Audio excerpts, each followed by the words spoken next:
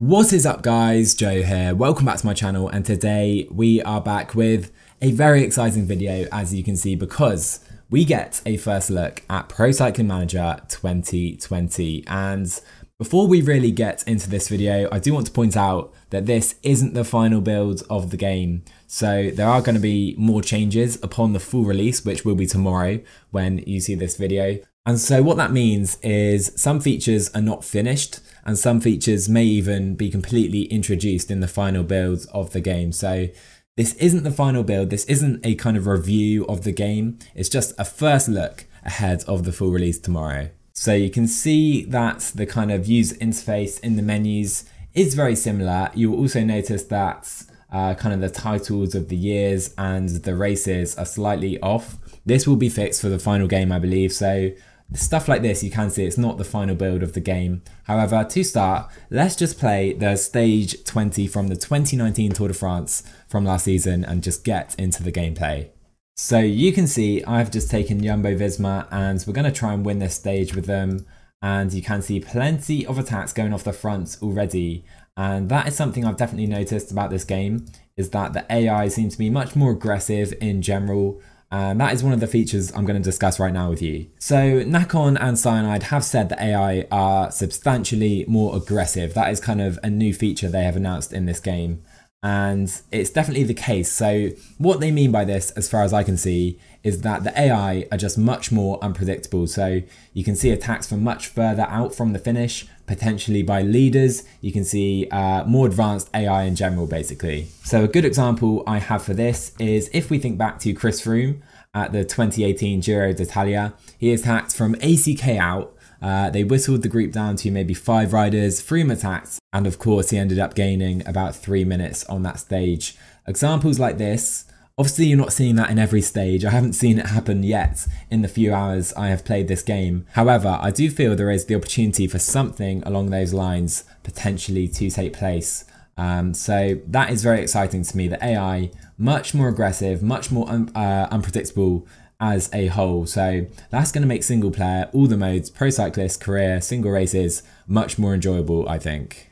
So the next topic I want to discuss, as we have about 2 minutes up to 2 riders up the road in this stage, is time gaps. Now, if you guys have watched any of my previous videos, you'll probably know this is one of my biggest kind of frustrations with previous PCMs. The fact that if there is potentially a small gap at the finish line, they don't always count, particularly on flatter stages. And to me, in the few hours I have played again, this isn't a final review because I haven't played enough of the game and it's not the final build. However, it does seem to be much improved in this version of the game. And 2 examples I have of this is I played Liège-Bastogne-Liège with Julian Alaphilippe and I attacked a few kilometers from the line, just about held off the sprinters, and I think I had a 6-second gap at the end and that counted in the final screen. I've also seen gaps on mountain stages down to 3 or 4 seconds, so you really need to be alongside a rider if you want to be in the same time gap as them, which to me is a massive improvement.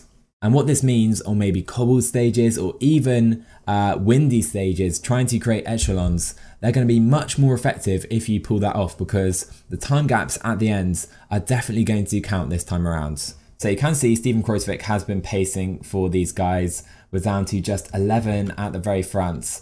We do have a few guys from Ineos still here, but you can see very select group of guys in this group. As you see, Remco Evenepoel's stats for the new game, and we now do have attacks, it would seem. Completely missed that from Simon Yates. So we're going to try and bring this in, of course. Let's ride with Dumoulin. In fact, I'll try a little attack up to him with Tom Dumoulin. You can see we're really struggling for energy with all of our guys, it would seem. But trying to bring in Dumoulin. I'll sit here with Roglic. We won't do the chasing for this group.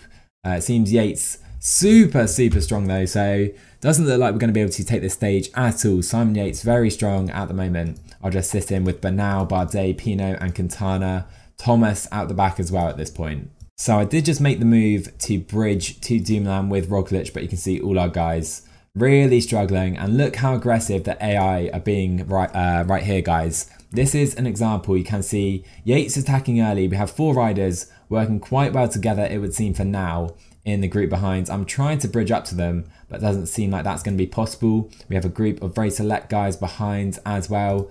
Pogacar done already, attacks in the group ahead as well, as we have Pino being dropped here. I think we're on for maybe a top 5, but not really much more than that at this point in the stage. I'll try and catch Pino. You can see up the road, Yates, Quintana and Bernal seem to be the strongest on this climb.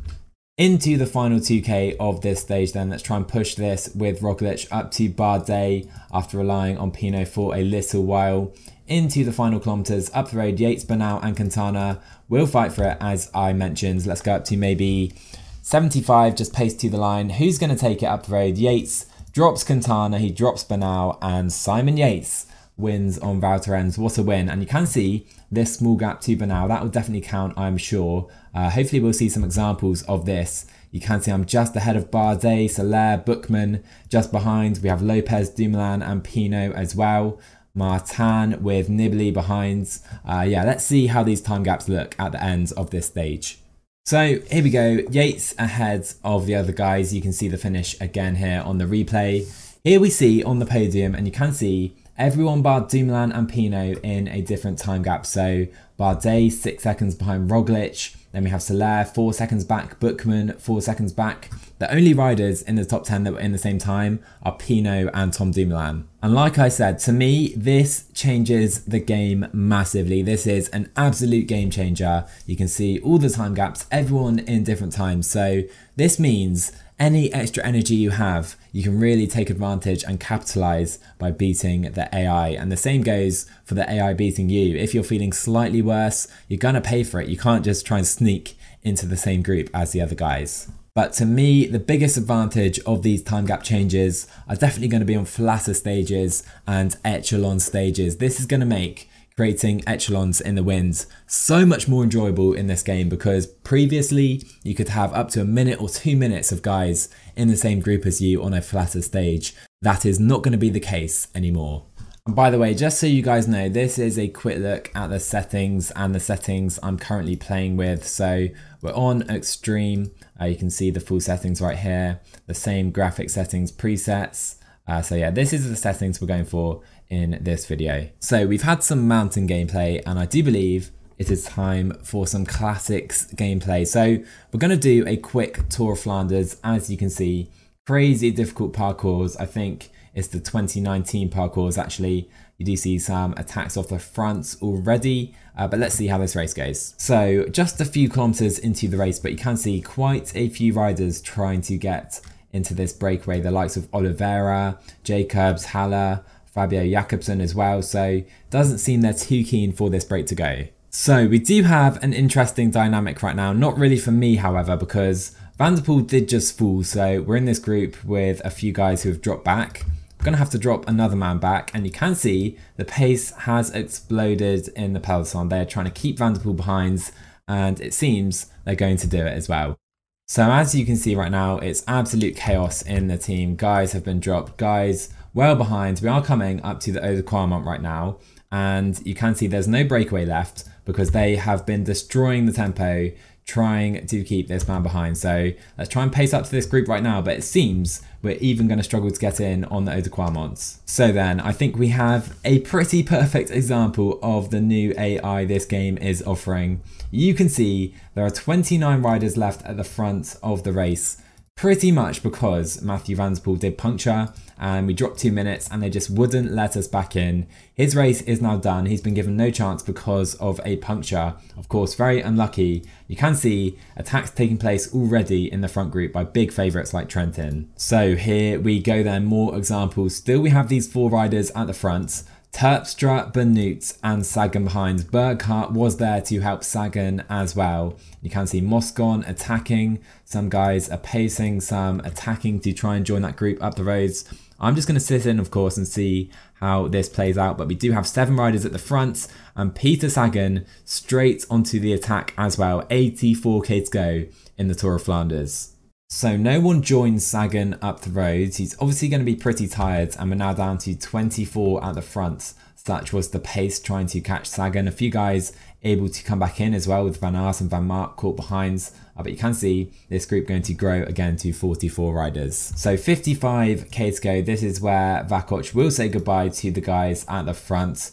Sagan, Gilbert, Sturven have been caught behind. And we have Yves Lampert, Terpstra, Asgreen, Stibar, GV8 and Trentin up the roads, with Narsson and Van Marker right at the front. So you can see the favourites completely spread out right now. So here we go, onto the Eau de Quermont for the final climb. It seems Sagan, GVA, Van Mark, Sturven won't be strong enough to stay with Narsson and Casper Asgreen, who look the strongest today.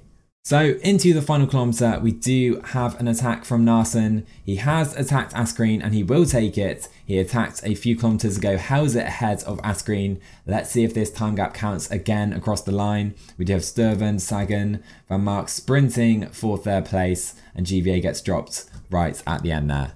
There we go then, and you can see this time gap does count to Asgreen and Narsson, 7 seconds in the end. Plenty of time gaps again, but really the point of showing this race is that Van der Poel punctured and the AI were well aware that he is one of the favourites. They paced away and just didn't let him back in at all, to the point where a lot of guys were struggling as soon as they hit the first climb. So we've had a look at the mountains and the classics. Let's take a look at the sprint gameplay in this new game on Champs-Élysées. So as we approach the Arc de Triomphe for the final time, you can see preparing our sprint train. And although we have Caleb Ewan, probably the best sprinter in this game on the default database, 83 acceleration and 83 sprints, I wouldn't say we have the strongest lead out team. A lot of them not feeling too good as well. As you see the Arc de Triomphe looking fantastic in this game. Anyhow, let's see how we do into the final. You can see attacks taking place. Michael Matthews is attacking and he is a decent sprinter. Again, very aggressive move by the AI. Here we go then, 9k to go to Ghent on the front, and we have had a few attempts at attacks. I've just shut them down though. Let's use those energy gels, may as well, into the final 8 kilometers as we have another attack on the right hand side. Plenty of guys trying to be the first men into the final on Champs-Élysées. Daniel Oss now moving up for Bora as well. Let's zoom in a bit so we can see under that tunnel. Anyhow, to Ghent up to 99 right now, and I think we're going to have to use Kluger a bit early. I'm not sure why Mice is such a good sprinter. I would say Kluger is Ewan's lead out man. Anyhow, we'll up this to 90. Oss is still here towards the front of the race into the final few kilometers. And so 2.5k to go, up to 99 with Kluger. You can see Sagan. We have Viviani here as well. We're going to have to sprint. I've probably gone too late here. Hopefully we can take this with Caleb Ewan on the left hand side of the road. Gonna be difficult. Demar is coming, and I think we're just gonna take it ahead of Arnold Demar. Colbrelli was third in the end. We finally get a win in this video. So of course, I would say that sprint's probably the thing that have changed the least. However, plenty of attacks to look out for. You could see we had numerous attacks into those final 10k, and we had plenty beforehand as well, trying to get away. It's almost impossible on Champs-Élysées. The AI still gave it a go though. So guys, I've shown you the gameplay, and that is what I'm going to focus on in this video. You can see I've loaded up a career right now. It looks very, very different. Very excited by the new interface as a whole. You can see we have a morale tab here, showing them, of course, the morale of your riders, which changes the way they perform. Very exciting changes right there. We've got a little tab up here showing injured riders. You see the new teams, and also when you obviously play some races, you can see the latest results in all of the races, even the ones you haven't raced, in this tab right here. And you can see your emails right here as well, looking much cleaner, I would say, from the previous games. You can sort them by type of email as well. Big change right there for me. And although there are plenty more changes in career modes, I just haven't played this mode enough to really tell you guys about it in detail. As I said, this isn't the final build. We don't have the final database, so we're unable to really start a proper career. So that's the reason we're not really going to discuss this in this video. However, I will in a few days produce a proper review with career modes included as well as the other modes. However, something I'm sure a lot of you guys are looking to see is the stats of these riders. So I will show you briefly a quick overview of the riders and their attributes. Personally, I will change this to a database like the WillDB, where you have full names, updated attributes, and plenty more teams included as well. So I will probably do that at a later date when we're able to create a modded DB. However, these are the default stats. So I'll show you the best riders by each attribute. You can see the best flat riders right here. I'll scroll down a little bit so you can see the guys. Bernie Eisel still up here with 77 flats. Best climbers, Bernal, Quintana, Pino. No surprises right there. You can see a few of the guys on the upper 70s as well. The best hill riders, of course, we have Alaphilippe, Roglic and Yates, very good on the hills. So is Lutsenko and Quieto, who I would say probably a bit too high considering his recent form. The best time trialists in the world, of course, we have Big Tom, Remco 81 TT already at 19 years old. Look at this man's attributes. I think I mentioned him earlier, but utterly insane stats right there on Remco. The best cobblers, of course, we have Paris-Roubaix winner from last season, Phil Gilbert. We've got Sagan. You can see the other guys right here. The best sprinters, I think I mentioned it, we have Groenewegen and Ewan on 83, and you can see the guys into the upper 70s as well. The best downhillers in the world, of course, it has to be Matej Mohoric. We've got Sagan, Van der Poel on 84 as well. Not quite sure if he's known for his downhill, but there you go. You can see the most competitive riders, of course, goes to Thomas de Gent. The best riders by stamina as well, we have Gilbert, Van der Poel, Terpstra. You can imagine the type of guys up here. Resistance as well, Van der Poel, Alaphilippe. Very important attribute, I consider resistance. Thomas de Gent on 80 resistance. I mean, the man is a beast. And the best riders at recovering in the Grand Tour, we have Bernal and Carapaz. Nice to see two guys that, of course, won a Grand Tour last season. So before finishing off this video, I do want to say you guys can win a copy of PCM 20. All you need to do is head to my Twitter, and there is a tweet right there. You just need to retweet it and follow me on Twitter for a chance to win PCM 20. And the deadline will be the end of today, of course, the day that the video is uploaded. So make sure you go and do that for a chance to win PCM 20. But yeah, I do hope that was an enjoyable first look for you guys. Obviously, I didn't really show you the game modes properly, such as career in depth, simply because we're really unable to do that to this point. So I apologize for that. However, I hope you enjoyed looking at the gameplay, seeing the new time gaps, as well as the really enhanced AI in my opinion. So hopefully you enjoyed this one. And of course, this year I will be uploading a lot of PCM 20, including our T-Mobile Bianchi career. The trailer went up for that yesterday, and of course, we'll be trying to bring them back to the top of World Cycling. I'll also have the Redemption Tour with Thibaut Pinot, which will be coming out tomorrow. Looking forward to starting that as well. But anyhow guys, drop a like on this video if you enjoyed today, subscribe if you're new, and let me know if you're looking forward to playing PCM 20. I will see you guys in the next one.